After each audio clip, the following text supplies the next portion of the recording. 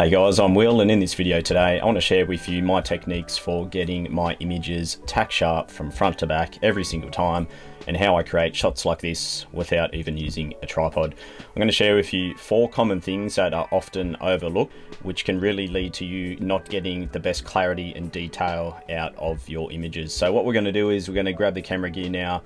Let's head out into the field, because let's face it, I don't really like being in here, and I'm sure it's a bit nicer for you if we're out in the field. So we're going to load up now with the gear. We'll go into a forest. I'm going to break down these 4 different things. We'll take some example shots, pull up and look at the results.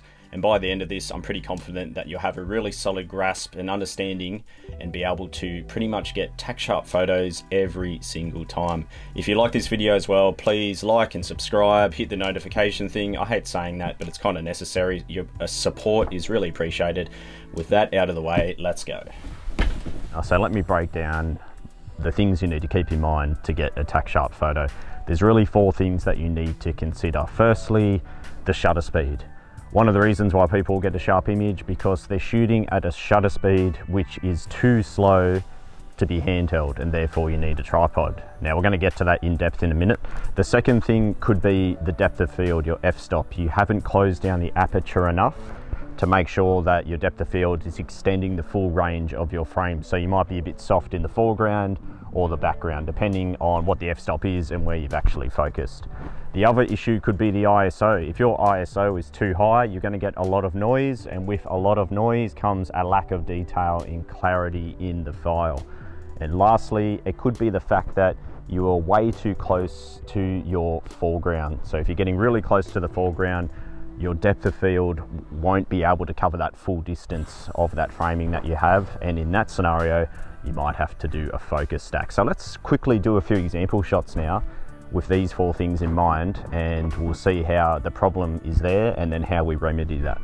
So firstly, shutter speed. One of the big things a lot of people are going to tell you is you need a tripod. You have to have a tripod. You can't get a sharp photo without a tripod. Now that is just absolutely not true, because I haven't used a tripod for my images in almost 5 years now, and I've printed these over 60 inches wide. They are tack sharp. I would never compromise on quality. You don't need a tripod, and if you needed a tripod to get a sharp photo, then that's saying that we can never have a sharp photo if it's been shot from a helicopter, a plane, or a boat, for example, which we know is not true.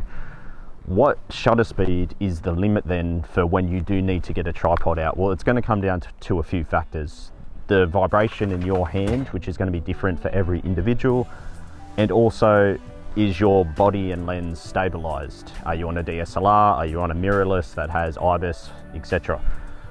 A golden rule or a guideline to keep in mind, and I definitely break this rule, and if you have a mirrorless that's stabilized, you'll be able to break it, is whatever your focal length is, try and match that with your shutter speed or be faster. So for example, if I'm at 20 mil, make sure that that shutter speed isn't really going below 20th of a second. If we're zooming into 200 mil, make sure you're around 200th of a second or faster. The wider we go, the slower we can go with our shutter speed, because the movement is way less pronounced. Of course, once we zoom in, everything's magnified, including that shake in your hand. Now, if you have a mirrorless body with inbuilt image stabilization, we can break that guideline. We can go slower, and for every individual this will vary how slow you can go. For me, I can confidently shoot wide at 16 mil at 1/8 of a second, 1/6 of a second, even 1/4 of a second, depending on my body position, how cold it is, etc.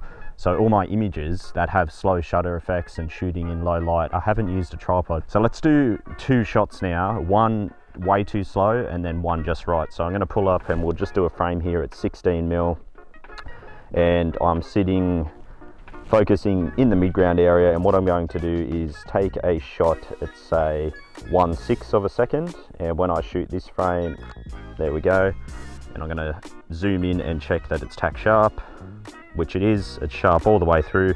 Now I'm going to slow that down to a point that I know for me it's too slow, so I'm going to slow it down to say 0.4 seconds, and I'll still be nice and steady. And when I zoom in at this one at 0.4, just a little bit blurry, it's just slightly out, and I'm zooming in here at 100% all the way in, and I can just see in the background in particular, and when I check the corners. And I'm going to do a last one at say 0.6 seconds. And yeah, that one is 100% definitely soft. And I'm just zooming in and checking that on the back, magnifying it. And that's the workflow I suggest you always do when you're in the field. I'm always shooting when there's light, and it's pretty rare for me to have to go that slow on my shutter speed. If I want water movement extra slow, say 1 or 2 seconds, I'm happy to shoot that handheld and then blend that in with an exposure blend to a faster shot at say 1/10 of a second, and I can blend the two together. If you're shooting in blue hour where there is no light anymore, then yes, you're gonna need a tripod, and obviously Astro as well.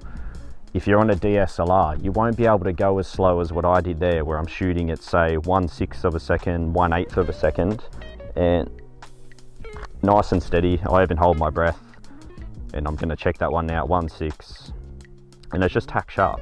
Now, if you're on a DSLR, you won't be able to go that slow. The vibration from the mirror flipping up and down is just gonna cause a little bit of shake. You won't be able to do it. So, to summarize, understand what your absolute limit is with being handheld. If you need to go below that to get the exposure brighter, that's when it's time to get a tripod out. Once you're on the tripod, obviously it's 100% stabilized. You don't have to worry. You can be 5 seconds, 10 seconds, 3 minutes if you want to. For me, I just prefer the flexibility of being handheld in the field. It feels much more organic. I can move around and check compositions way faster.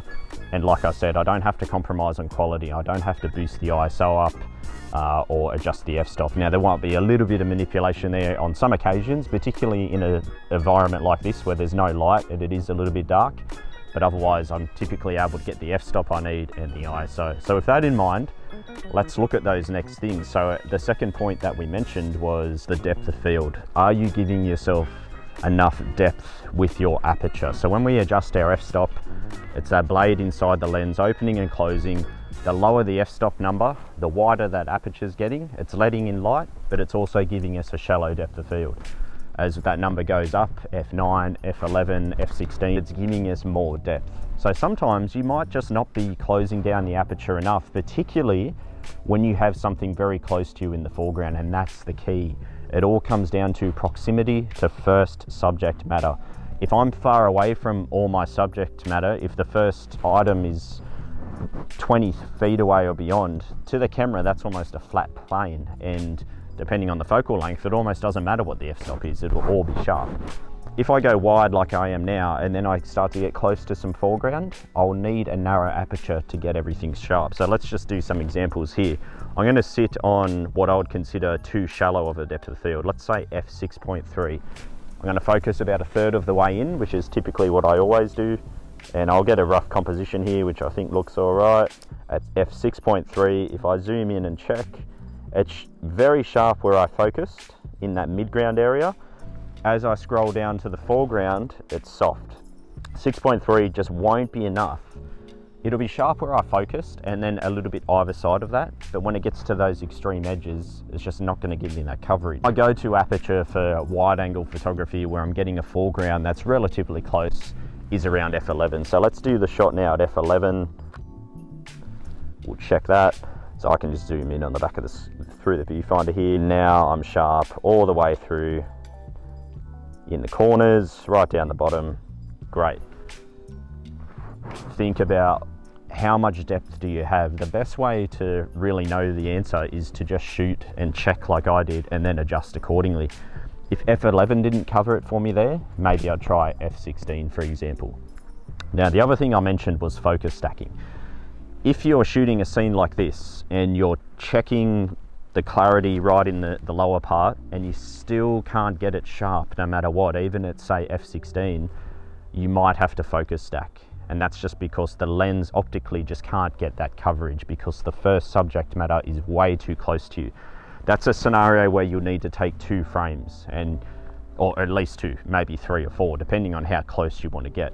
And to do that, you'll just have to, you know, get your composition. I can do it in autofocus, so I'd focus on that foreground matter, recompose, take the shot, and then push the shutter again, which would focus in the background. That will give you my 2 frames, and then in Photoshop or your editing software, whatever you're using, those 2 exposures, or maybe there's 3 or 4, they need to be stacked and merged together. Now we've got a sharp image from front to back all the way through.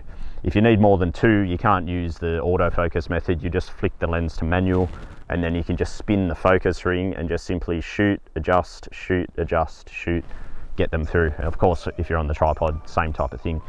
In our processing, we're auto aligning those layers, so even if there's a slight amount of movement, which there will be even on a tripod due to something called focus breathing, you're going to have to auto align regardless. The last thing I mentioned was the ISO. So typically I'm trying to shoot either ISO 100 or 200, around there, because that's where my camera noise performance is the best, as well as its dynamic range, its ability to retain shadow and highlight detail.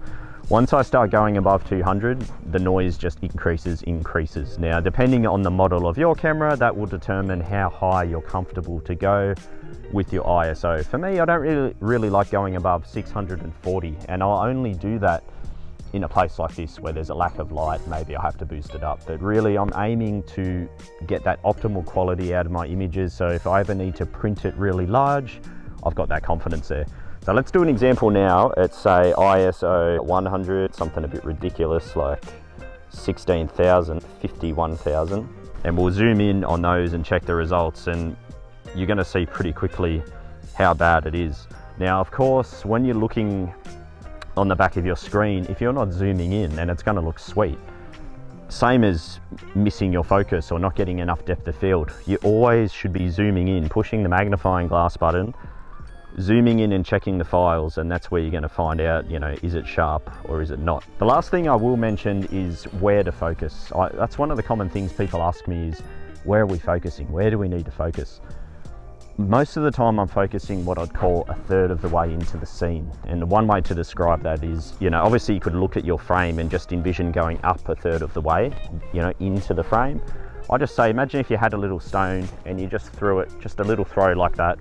It's just going to end up just before that foreground, in that early mid-ground area. If you're at f11, f16 and you're wide, it's not even that critical where you focus, to be honest. It's not worth stressing about too much. Mainly avoid focusing on the extreme end of things. I don't often focus in the far distance, and I don't often focus on that immediate foreground. It's just somewhere in between there. That way, where I focus, the depth of field should extend all the way through if the f-stop is right. And that goes back to that tip we said earlier about giving yourself a narrow aperture to get that coverage. There we go, that's my tips for getting a tack sharp image. Make sure the shutter speed is fast enough if you're handheld. If you need to go slow, get a tripod out. You do not need a tripod for sharp images. It's just fundamentally not true. You need a tripod if the shutter speed or your handshake is causing vibration and getting a blurry image. You'll need a faster shutter speed then, or get the tripod out and you can shoot slow shutters. But you do not need it as a landscape photographer or any genre to get a sharp shot. Make sure your depth of field is giving you enough coverage, so a narrow aperture typically. If you don't have foreground matter, or if everything's far away, the depth of field's almost irrelevant. So think of depth of field in regards to, do I have subject matter near to me as well as something far away? Now there's a lot of depth. If you're shooting everything that's far away, or even just, you know, top down a flat scene, there is no depth of field. The f-stop is not as relevant. But if you want to do a grand landscape scene with a foreground, midground, background, you will need a narrow aperture, somewhere anywhere from f8, 11, 16, etc. Keep the ISO low for optimal image clarity, low noise, better dynamic range as well. So you're going to get that much sharper look to the image. And lastly, if you're getting ultra close to foreground, you might need to focus stack. All right guys, I hope that helped you out. The best thing you can do now is just grab the camera, head outside, front yard, backyard, wherever you want to go, and just start experimenting. Run through those 4 different things, analyze the results, and then you'll be able to get those sharp images that you've been after. Thanks for watching the video, and I'll see you on the next one.